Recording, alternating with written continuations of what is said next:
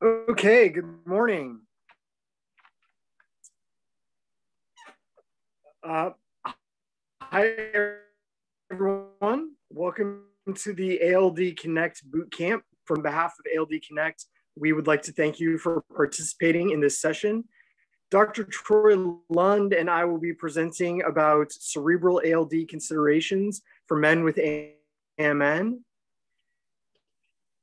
Please note that this webinar is for informational purposes only. This discussion is not intended to be a substitute for professional medical advice, diagnosis, or treatment.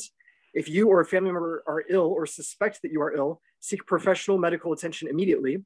ALD Connect does not recommend or endorse any specific physicians, treatments, procedures, or products, even though they may be mentioned on this webinar. Dr. Lund, first I will turn it over to you. Okay, thanks, Aaron.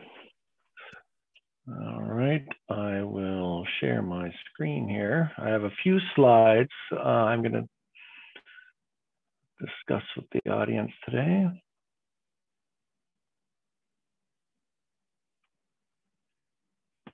There we go. Hopefully you can see my slides.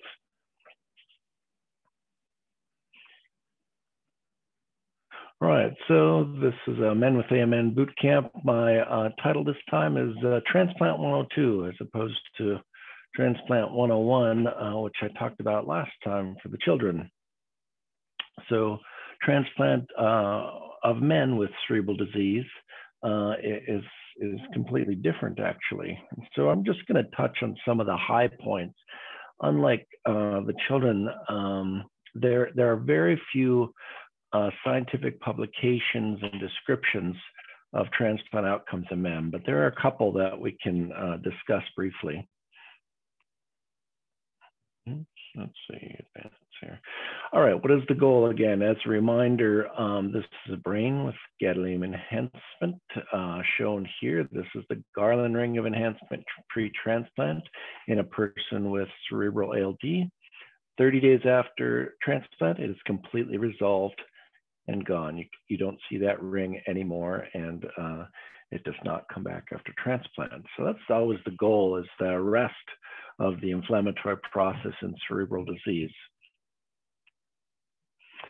Now, the cerebral brain injury, this is a different form of imaging, and this shows us the injury that's taken place here in the corpus callosum. This doesn't go away. This injury stays with you. And so what is done, and that's why going to transplant as early as possible, whether it's for a child or a man, is vital.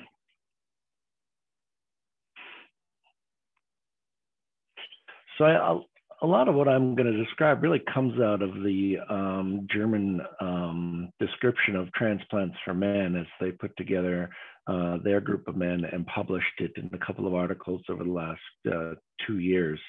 And so this is by Jorn Kuhl, and I think that's the best data we have to go on, and our own experience is very similar to theirs.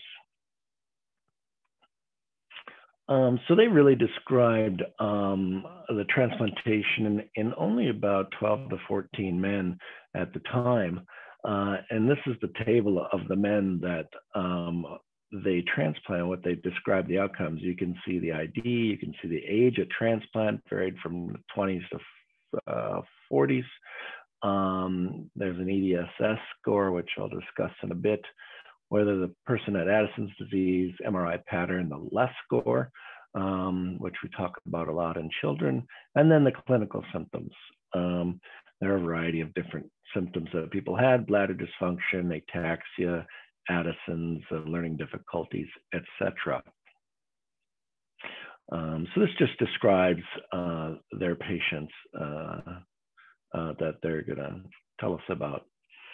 And the second table is really just the transplant characteristics, more important to me than the audience probably, but that shows our conditioning regimen, which is usually myeloablative versus a reduced intensity. The donor source, MSD is matched sibling donor, still the gold standard treatment. Sometimes an unrelated donor was used, or a matched unrelated donor. And in this case, it looks like they use UD as a surrogate for cord blood donor, which we do as well. They looked at donor chimerism, described any GVH, any infection, other neurologic toxicities, and then the outcome, who's alive and who died.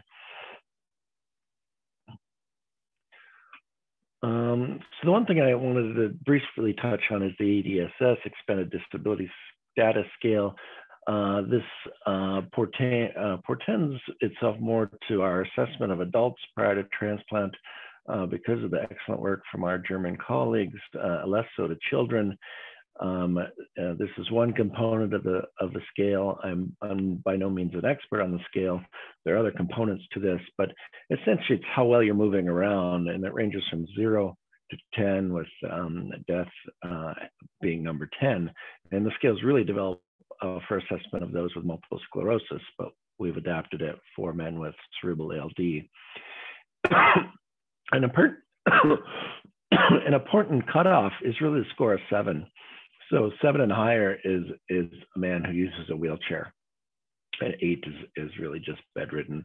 6 is one walking stick, etc. And so we try to assess men as best we can using the scale.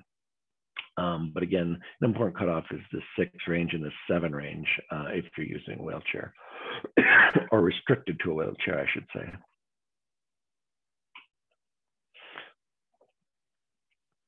So let's look at the outcomes. So these are standard outcomes that we use in transplant and or oncology. The horizontal axis is just time. In this case, it's months, anywhere from 0 to 120, which is 10 years.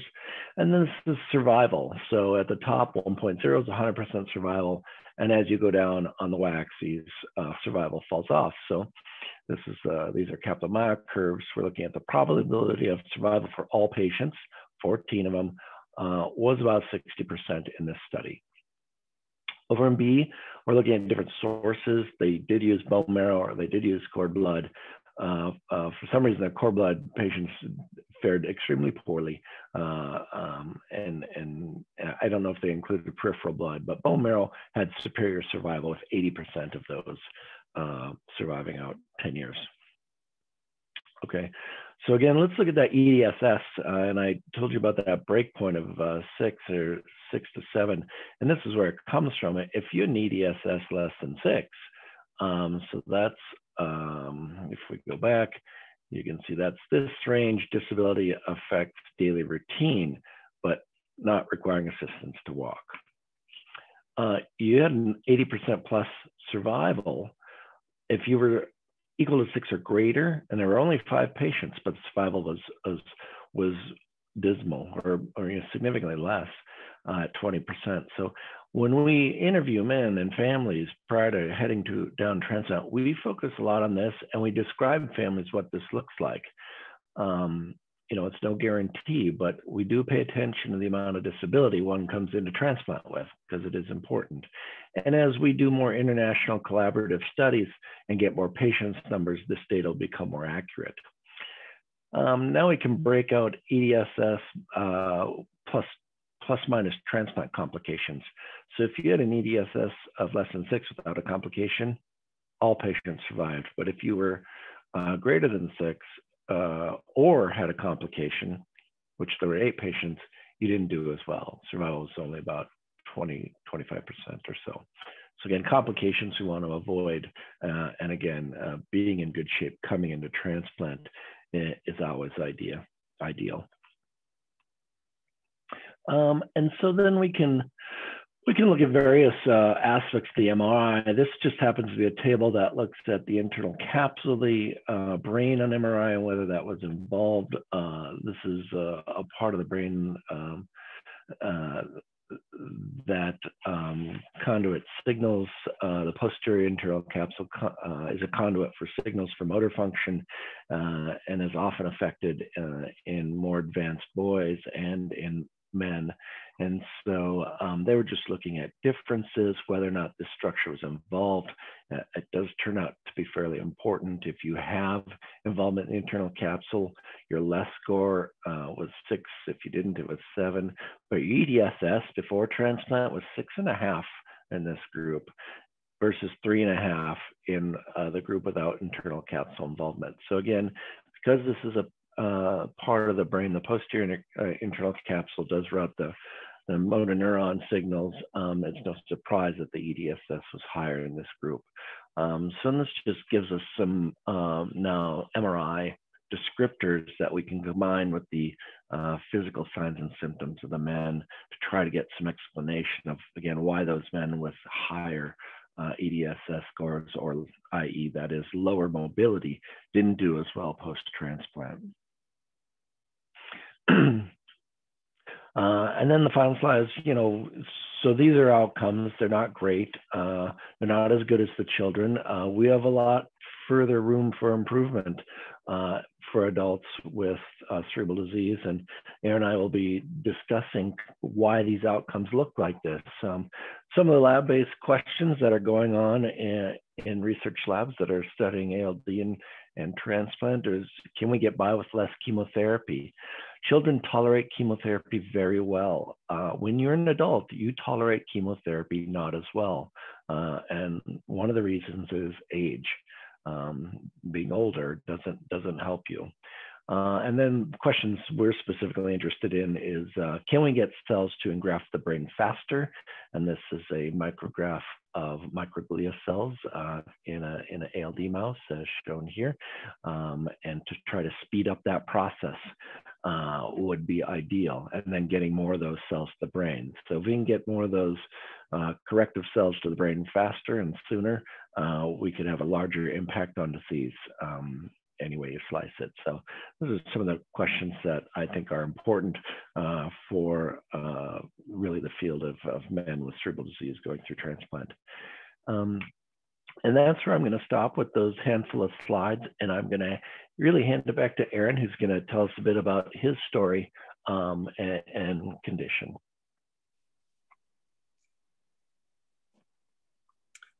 Okay. Thank you very much, Dr. Lund, for sharing that presentation. I know that's very useful and important information, and I know that we're going to be going over more things in just a few minutes. So I was asked to share just a little bit about my own history with ALD. I live in Washington State, and I was officially diagnosed with AMN almost 6 years ago. But I began exhibiting symptoms in my late teens. I was probably 18 or 19 with my earliest symptoms. And then things kind of progressed, showing all of the, what we term kind of the classic symptoms of AMN, mobility issues, leg spasms, some neuropathic pain, bladder and bowel issues, all of that. My family has a pretty extensive history of ALD and AMN. My grandfather and his brother, my great uncle, they both had AMN. They developed symptoms a little bit later. I think they were each in their 30s when they began developing symptoms. And then their descendants, they both had female daughters. And so my grandfather had 3 daughters, my mother being one of them. And then 2 of my aunts, they all have the gene mutation on one of their X chromosomes. I have 2 male cousins who, as boys, they showed the gene mutation. They're both a little bit younger than me. One of them is still completely asymptomatic. He doesn't even have Addison's disease.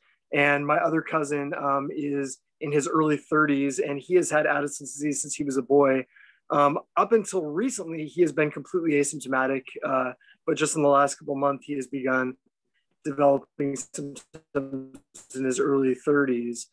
And then finally, I did have a second cousin, a grandson of my great uncle, who did develop childhood cerebral adrenoleukodystrophy, and he passed away when he was 12 years old from that. And so they did not pursue bone marrow transplant for him. So there's been a very extensive family history of both ALD and AMN. One of the things that has really interested me about this particular topic is that I feel like even with the family history that I've had, and even being 6 years since diagnosis, I felt that it's never really been made extremely clear to me what the next steps to pursue are if somebody is conclusively developing cerebral disease. What's the next thing that we will do? How quickly can we move, and how quickly can we think about what is the next step that I want to pursue. And so Dr. Lund and I actually met earlier this week to go over some questions that I had for him. And even just in that short dialogue that he and I had together, I felt like I was much better, much more knowledgeable about what some of the locations that are doing bone marrow transplant, what they will look at for you. And I just felt like I was a lot better educated about that. And it's something that I think that most men with AMN, it's information that we should have, because even if we are getting annual MRIs, and even if we are showing no signs of cerebral involvement, which describes me to date, I feel like, information is power, information is necessary, and knowing, what we would do if I did show conclusive signs on an MRI of developing cerebral disease, I think is going to be useful for all of us. So the next thing that we're going to jump into is I just have a few further questions for Dr. Lund to address. We will go over these, and anybody who's on this call is encouraged to type in your questions in the chat box. If you have further questions about what we are discussing, please write them down, and hopefully he and I will be able to see them, and Dr. Lund will be able to address some of those. So Dr. Lund, do you mind if we jump into some of the questions? Yeah, that'd be great. Okay, excellent.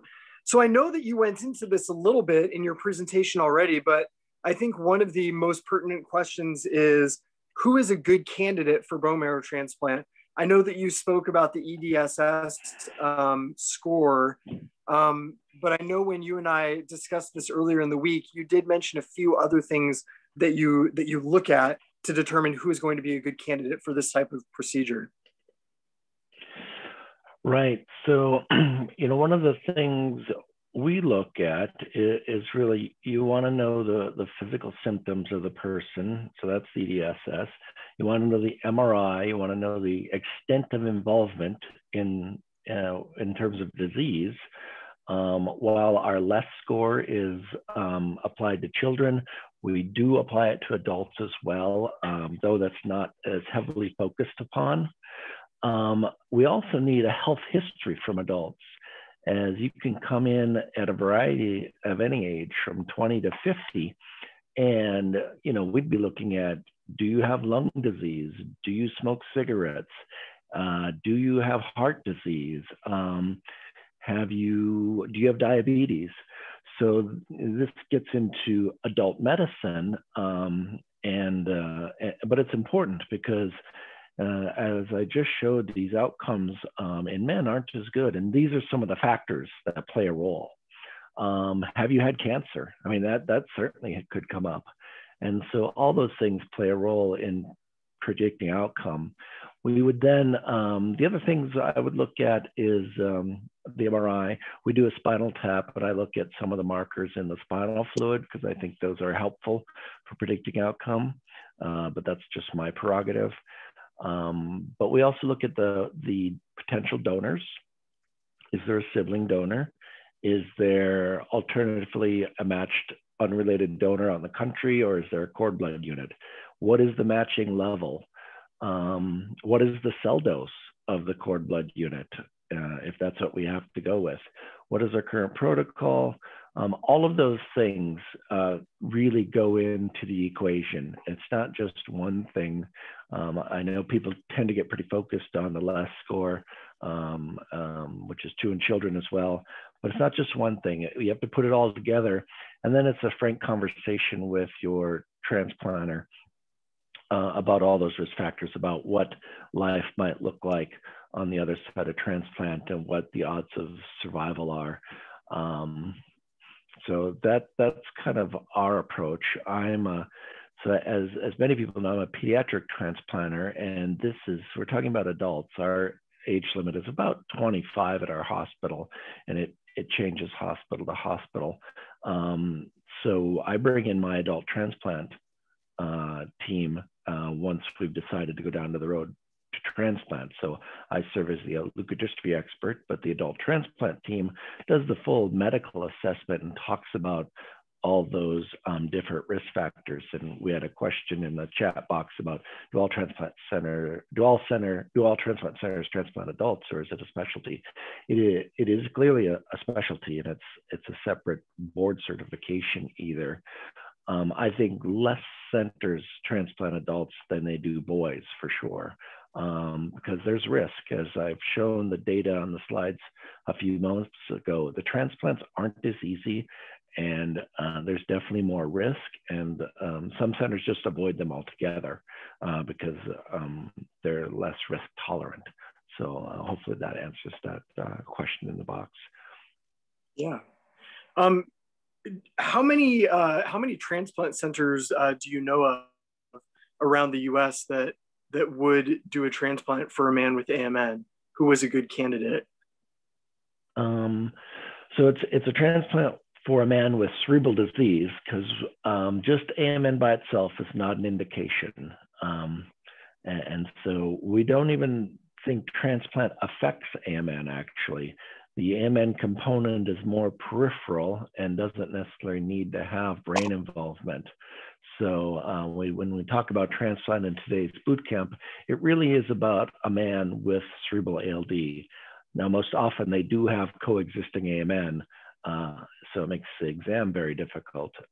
But for cerebral disease, there are probably only 2 to 3 large centers that would perform such a transplant if the patient is in good shape. And since it's not commonly done, it's still case by case basis. And our ALD group of experts, we all keep in touch with each other pretty closely when patients come up to make sure everybody is on the same page and discussing things. Sure.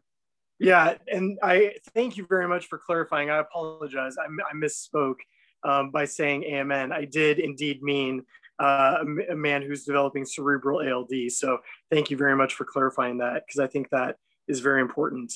How quickly can a bone marrow transplant be pursued for a man who's a good candidate? Say if a patient had an MRI that showed conclusive signs of developing cerebral disease, but they were otherwise a good candidate for pursuing bone marrow transplant. How quickly can it be done? What is, how long does it take to find a donor, to set it up? How far out is it being scheduled, generally speaking? Yeah, no, that's a good question. I think once we've committed down the road, you can do the matching of the patient with any brothers and sisters in about 10 days. At the same time you're trying to do that matching, once you've HLA typed the patient, and we want to do like a national search through Be the Match, that also takes 10 days. And this can be done at the same time. So you can have both processes. If you find a brother or sister that's a match, you can proceed to transplant probably 2 weeks after that. So that time course is roughly 3-4 weeks. So that you can move pretty fast for a brother or sister match. If you don't have that and you have to move to an unrelated, if you have to move to umbilical cord blood, that can go about as fast as well, because that unit is frozen in a freezer somewhere, and we just need it shipped. That's all we need to do, is check the unit, get it shipped, and so that goes faster. If it's a be the match unrelated donor or a person somewhere out in the country or the world that's going to donate, that takes more coordination because that person has to be notified that they signed up for this 10 years ago. And now we're ready to do a transplant. They have to take time off of work. They have to go through a physical exam to make sure they're still healthy. They have to still be willing to donate. And so on the donor's end, there's coordination. And so that time frame tends to be a little longer. We're looking at 6 to 8 weeks on that, depending on what country they're in and what's going on in their lives. So, but that's about the rough time frame it takes to go from committing to transplant to doing it. And then the actual procedure itself, along with recovery time,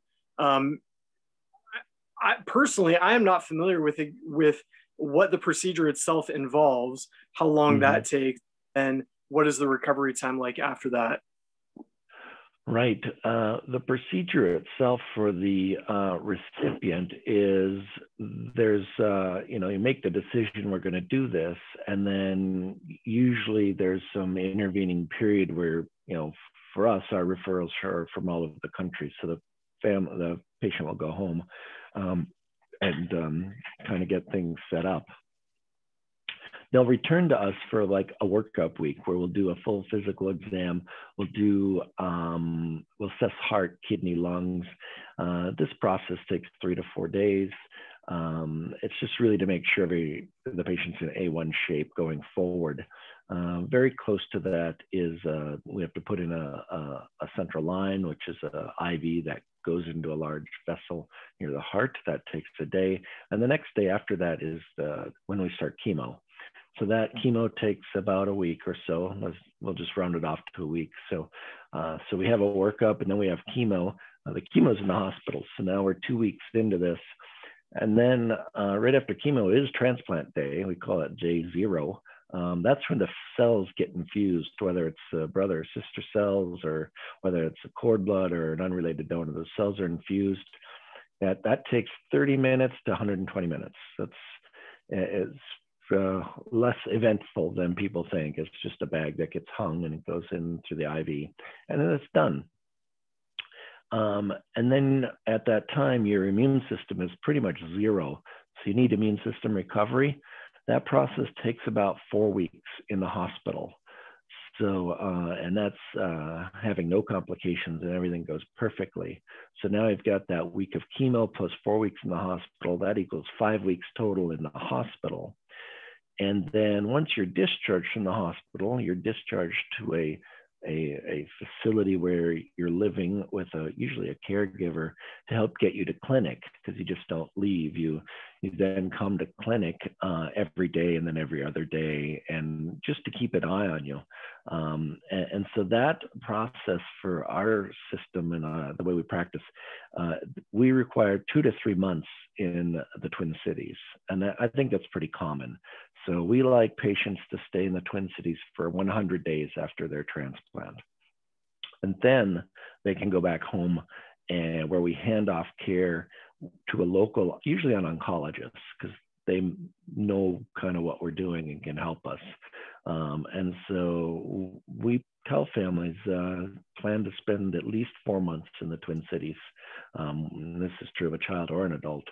And so that's kind of the whole process. And again, barring no complications, no problems, no hiccups, etc., that could change the entire timeline. So it's a major commitment in life. You're moving to your transplant center for a short period. You've established housing and kind of picking things up. People do try to work remotely, and some are very successful at it. Other jobs are less able to be moved, but that's some rough timelines and guidance.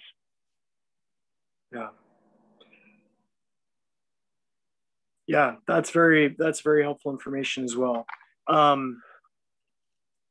This is a little bit of a more difficult question. Endorse your familiarity with the disease process for those men who either are not able to pursue bone marrow transplant or choose not to go that route. Or to speak at all about expected outcomes. I mean, I know that this is a difficult subject, but you know, what do you see for prognosis if you have information on that?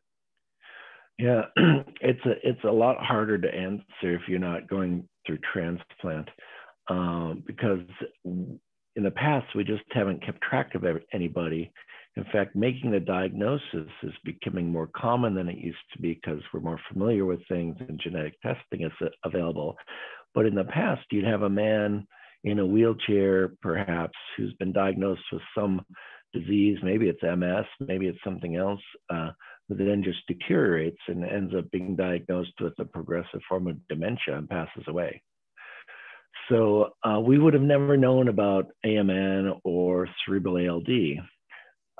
So our best guess is really from the limited experience now watching some men, and often we think it's progressive within 5 years, certainly, but I wouldn't ever guarantee that to a person.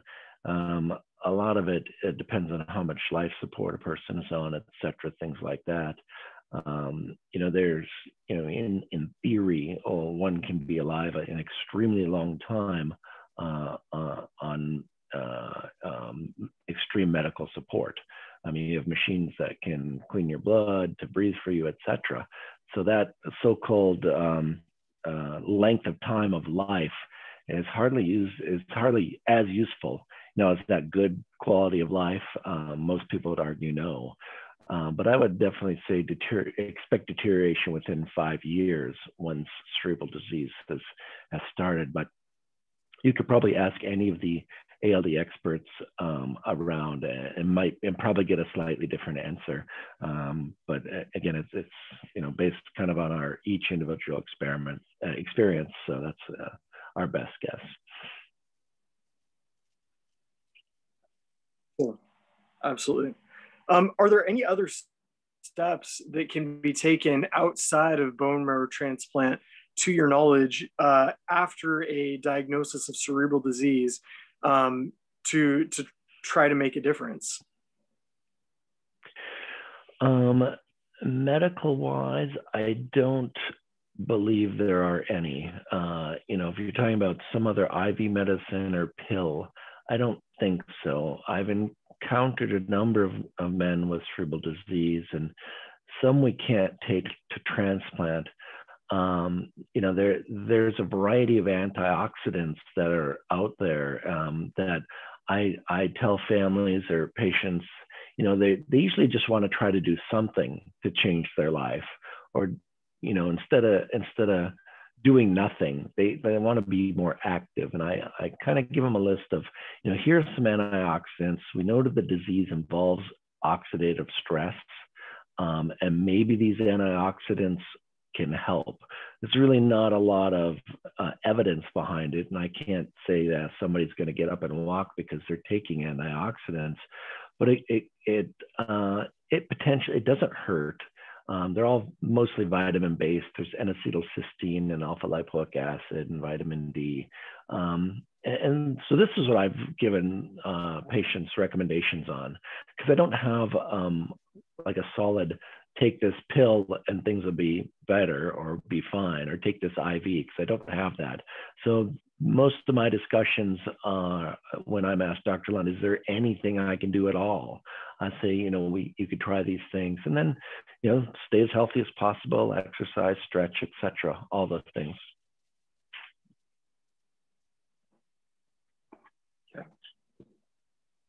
That's great. Yeah, thank you very much for answering those questions. I believe we have about 15 minutes left in this session. I want to look at some of the questions that other people have sent in. I'm going to try to do that. Just one moment. Let's see.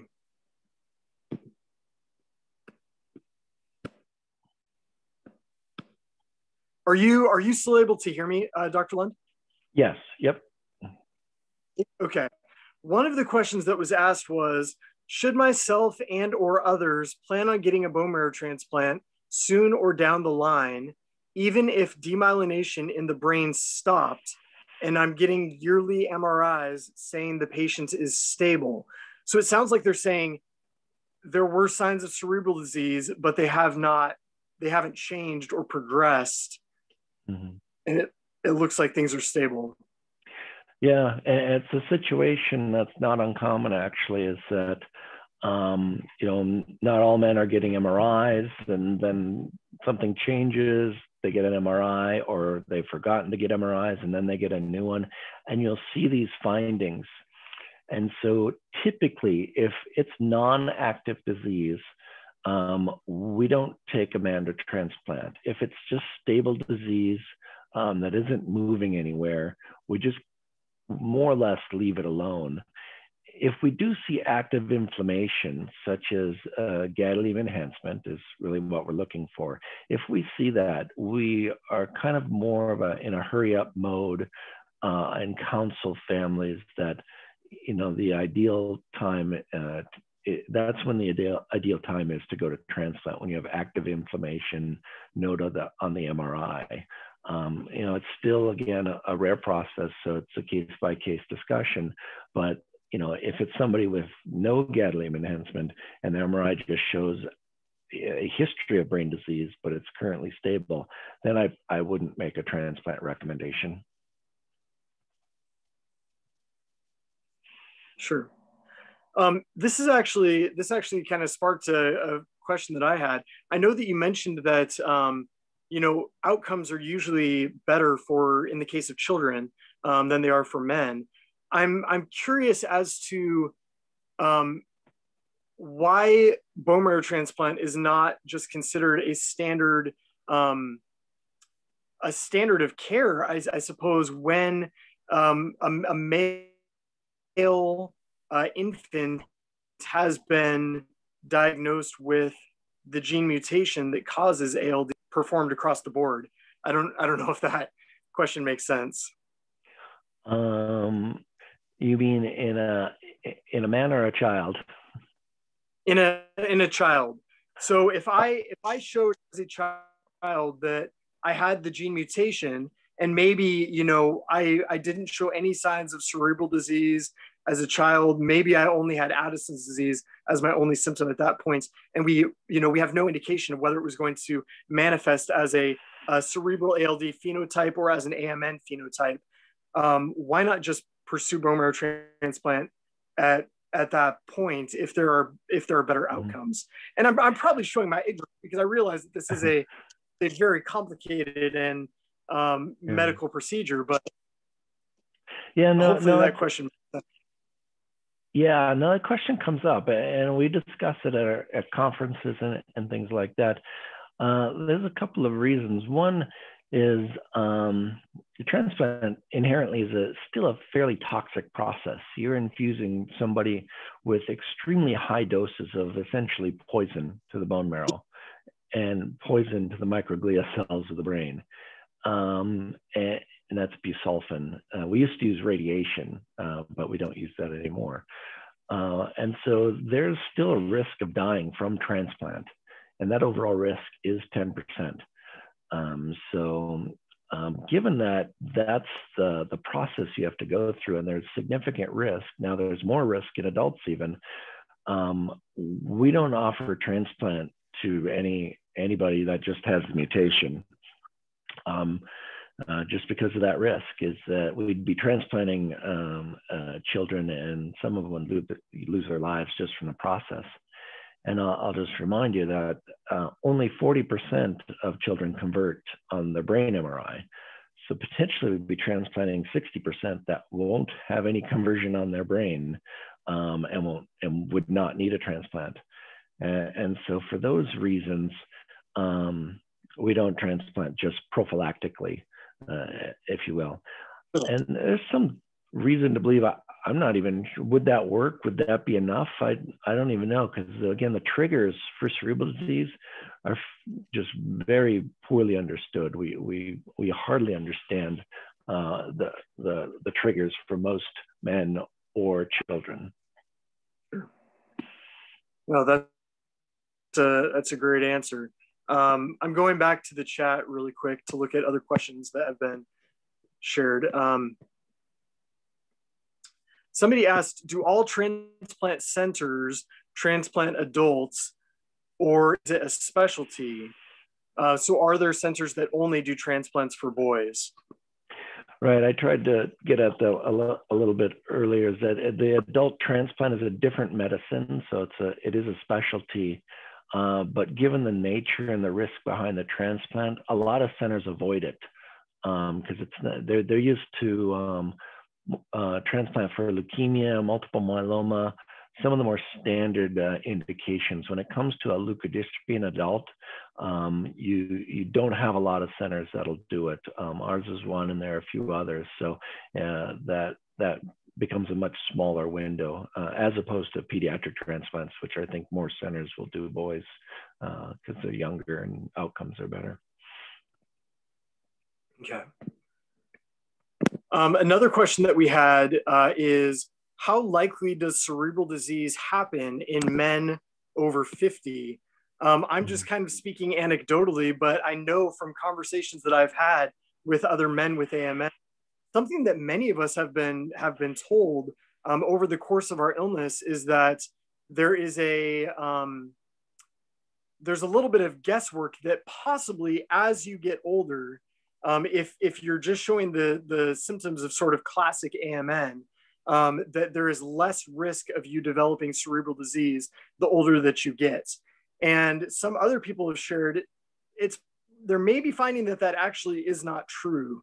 That, that's something that doctors had possibly thought for a while, but it may not be. Is there anything that you can speak to that? Does there show any signs of like there being less risk of developing cerebral disease as you age? I don't, it's really hard to answer that. We'd all be guessing. There are, a lot of us that work in this field, Mark Englund, Florian Eichler, Stefan Kemp, and others have tried to put together a timeline. There's some suggestion that, everybody's at risk. And if you live till 90 or 100, you're still at risk for cerebral disease. And if you live long enough, maybe eventually you'll get it. The problem with predicting it is we don't know how many people with AMN there are. Again, going back to a man in a wheelchair for unknown reasons or unknown diagnosis or an MS diagnosis, there could be lots of those men in that denominator. So it's almost impossible to know. So I guess what I can say is, if we encounter a man and or a family, we just recommend looking at MRIs yearly. And, in the last 5 or 10 years, since we're all monitoring patients and we're now much more connected thanks to groups like ALD Connect, that we can better predict this going forward. But historically, it's almost impossible. So I'd say a man is always at risk. I don't think it ever goes up or goes down. There's a question about triggers for man, and again, it's largely unknown.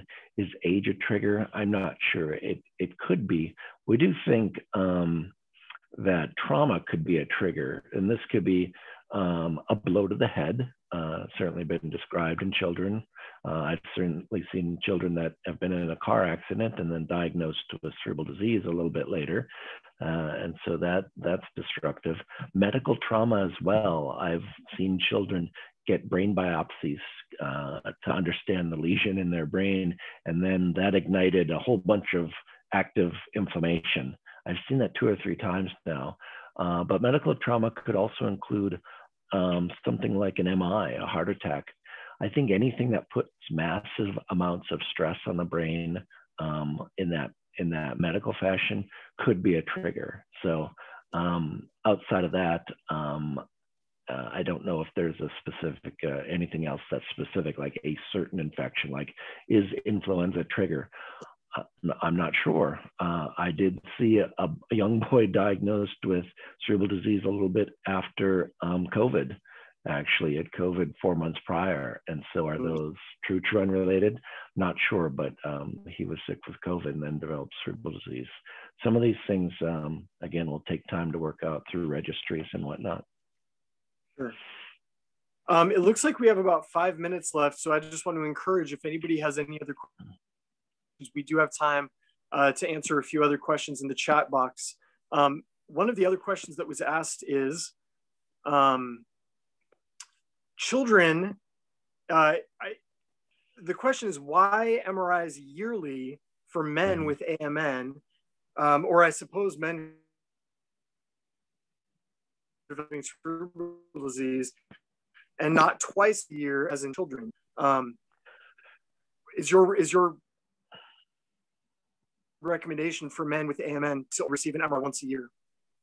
Yeah, mine is once a year. It has to do with kind of that peak window of cerebral conversion. Through all the historical work and research, we know that that age is about 7 or so, and that's the peak, and then it tapers off. So whether or not it picks up later in life is open to debate, but the peak is still 7 years of age. And so that window from about 3 to 12 is when we're getting MRIs twice a year. And then after that, we go to yearly for any person with ALD, unless there's some other circumstance. And that includes men. There's a question about if there's white matter and if I assume that means if there are no treatments to slow progression, why get MRIs? I think one of the reasons is I think there are companies developing drugs and treatments. Everyone has probably heard of Minirex by now for AMN. There may be some theoretical impact on cerebral disease. We don't know.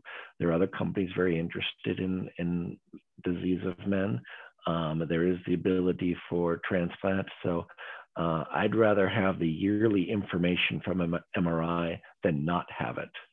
And so I'll continue to encourage men to get their MRI every year. Even if it's stable, sometimes that's helpful to know.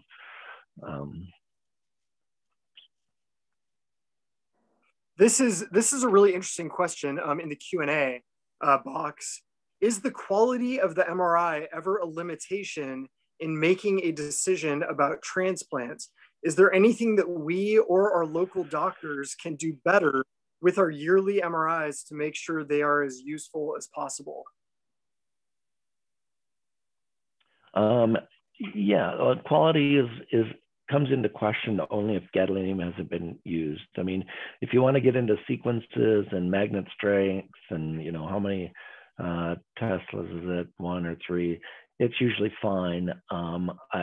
We prefer MRIs with gadolinium to look for enhancement. So most machines can do it and do a reasonable job as long as the person's not moving. That's the main artifact we deal with as physicians is motion artifact. But otherwise, 90% of the MRIs I look at are pretty good. I see another question. It sounds like I see a question on, do you wait and see if cerebral disease halts on its own? It's a tricky question to answer. I don't. I set things in motion if it's got inflammation. I don't wait to see if it halts on its own with any person, child or man. When you're an adult, of course, you can look at the survival curves, and I go over those curves with patients, and we make an informed decision together, and an adult can decide, that adult may not want to undertake the transplant risk. Maybe they have maybe they smoke 6 packs of cigarettes a day and have emphysema, and their risks are really high of not making it. And maybe they want to not address it with transplant. And so when you're an adult, you have that ability to say, listen, I'm going to go this other route and not take the transplant route.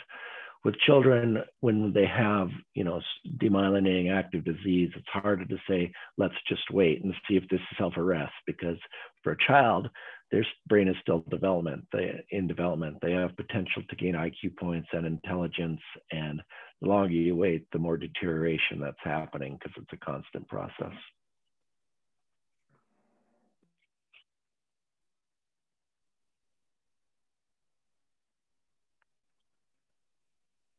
I think there was one medications in trial for people with AMN. Is there any hope there for the future? I believe you spoke a little bit about the Minorex trial that has been happening, and I believe is still ongoing. I think I believe that all the men are now on the actual drug and no longer on a placebo, if I'm not mistaken. Do you know of anything else? Yeah, there are several other companies, a handful of them that are actively interested in having products being pushed forward and are in development to treat men with ALD. And in fact, there's going to be a panel later discussing some of these things at 2 o'clock Eastern.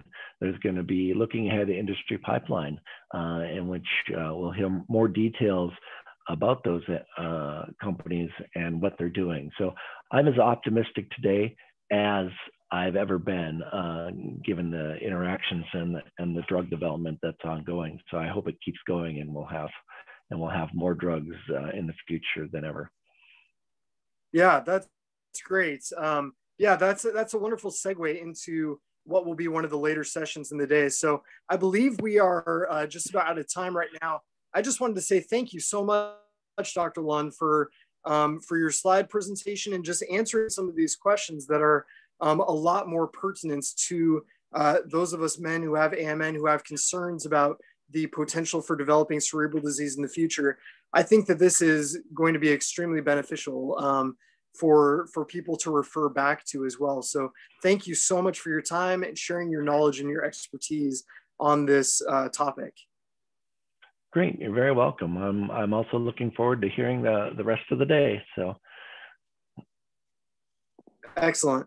Thank you very much. We look forward to seeing everybody else in the rest of the sessions, and we will sign out of this one in just a moment. All right.